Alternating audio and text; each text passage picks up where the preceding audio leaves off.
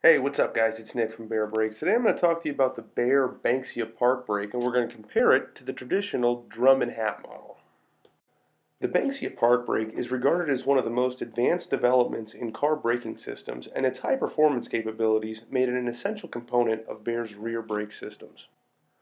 Here's a close-up of the Banksia park brake as you would receive it from Baer, and as you can see, it's a more modern and better working park brake for a number of reasons.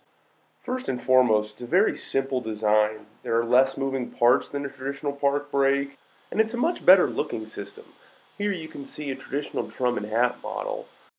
And it's not to say that this type of park brake won't work, just when you order Baer, we want to make sure to give you the best of the best.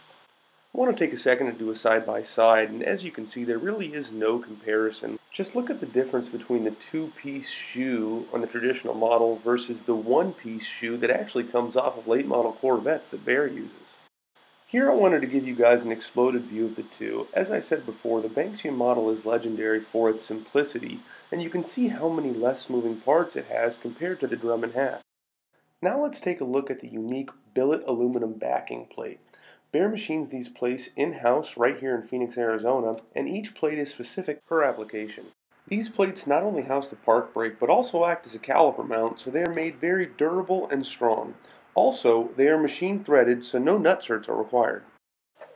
Now just look at this in contrast. Look how thin this back plate is for the traditional drum and hat model, and keep in mind, this is also a caliper mount.